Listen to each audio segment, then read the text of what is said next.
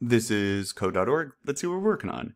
Variables can be created and assigned using a single command, like var myAge equals 16. You can use variables in an expression, like myAge plus 1. The value of the variable is used to evaluate the expression. So this would be, oh, it's equal to 16, right? So the value to evaluate it means to solve it, kind of.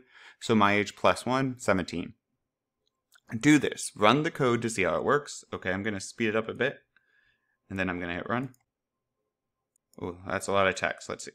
All right. Right now, I'm 16 next year.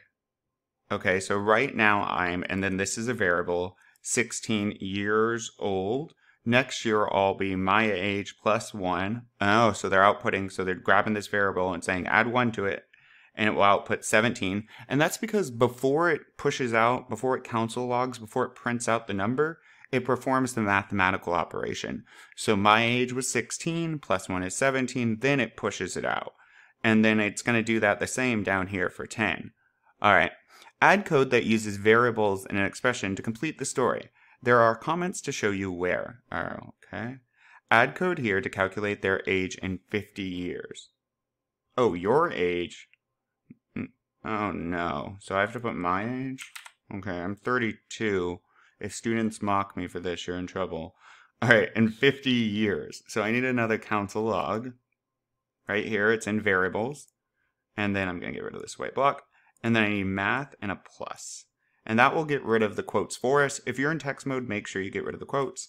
So my age, right, plus 50. And keep in mind, I went up here to make sure to set this to my actual age. And then I'm going to add 50 right here. And it will output whatever that number was up there, plus 50 will print down here. Now what else? I have lived for about, add code here to calculate your age in months. Oh, they're being fancy now. All right, so how could we do months? Well, how many months are in a year? Hint, 12.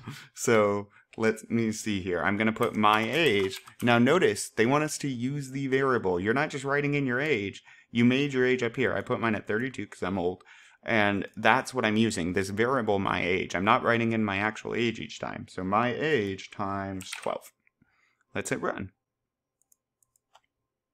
Ugh, 42. 82. That's a lot of months. Okay, well, thanks code.org. I feel old now. But it worked. Onward.